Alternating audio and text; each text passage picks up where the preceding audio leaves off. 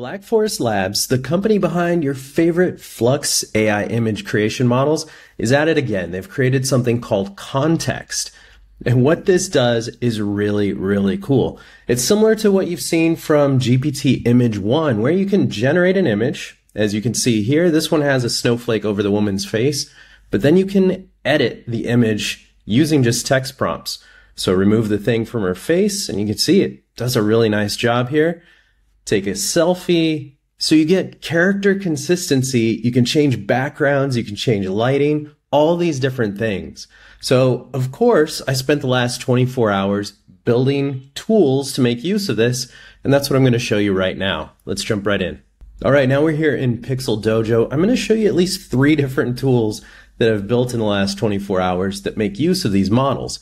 Now, the first one is consistent characters. This was something that was incredibly difficult to do before, and it only really worked for human people, human models, as I should say.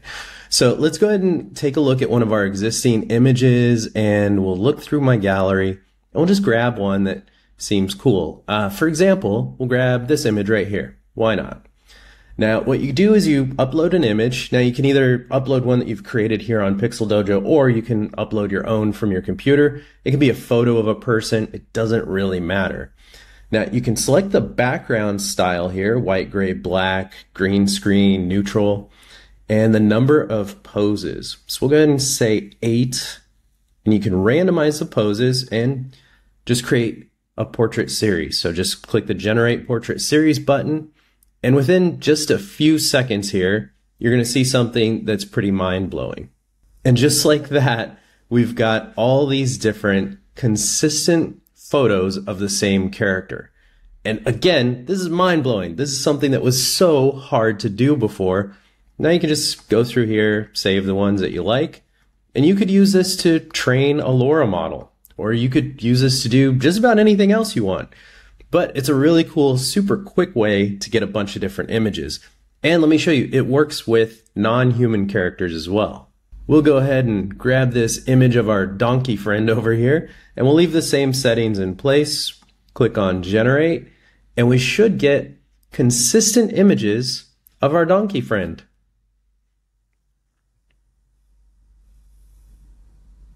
And just like that, we've got it. Now, you can see it's really cool here because you get laying down, standing up, different angles, different sides. Oh my God, what is this over here? All right, so sometimes it's a little weird, but for the most part, this is really good.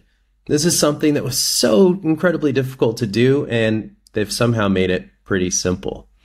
So that's one example. Now, what this enables, like I said, is the ability to take a single image of a character. Let's say you've created something using Google Imagen 4 or one of the other Flux models, and you create an image of a character that you really love that you want to train a LoRa model on. Well, just so happens I've made that super easy to do. So you can drop down over here to the Flux Model Trainer. Go ahead and click on that. I should note we've also got this brand new Fast Trainer, which trains an entire high-quality LoRa model in 2 minutes or less. That's right, 2 minutes or less. It used to take almost an hour. It's crazy, but I'm using 8 NVIDIA H100 GPUs. It's crazy powerful. But for this, we're going to do this single image Flux LoRa trainer. I'm going to click on this, and we'll upload our base photo. So in this case, let's say this photo of this woman, and you can see she's holding a capybara. She's wearing this white shirt. And we'll go ahead and just click Generate Portrait Variations. And what it's going to do is it's going to take that single image and it's going to run it through my custom context model.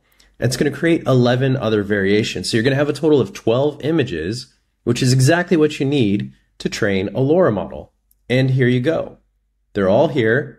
You've got different angles, different sides, but you've got that consistency of the character, which is exactly what you're looking for. So you can go continue to training with 12 images. It's created the zip file, uploaded it, and now you're off to the races. You can just click Start Training and you're good to go. Awesome. That's 2 of the 3 things that I built for this. Now, the third one is actually a completely new way to use Flux, and I'm calling it Flux Studio. All right, so to get started, what we're going to do is we're just going to create a prompt that says 2 anime characters studying physics. We're going to go into the settings and we'll say, okay, we'll use Flux 1.1 Pro. We'll leave everything else as default. Click on create. Within a couple seconds, we'll have our first image here and let's see what comes back. Perfect. That's exactly what I was hoping for. Now, when you pull this up, you can see a whole bunch of options under here. You can edit the image, save it. You can change the color correction levels of it. This was mostly for GPT image 1, but I find it useful sometimes. You can save the image, you can upscale it, download it, or recall the prompt. So you could add the prompt back to the box here. You can even click on it, make it full screen so you can check it out. But in this case, what's really interesting is the edit button. And you can see edit mode is active. And now we can say, this is really cool, actually. You can say, make the characters photorealistic. Click on edit. And in just a few seconds, you're going to see something pretty magical. How mind-blowing is that? So you've got the original scene and now the characters and everything in it are photorealistic. That's the power of this model. And you could say, you can come in here and you can click edit on this one.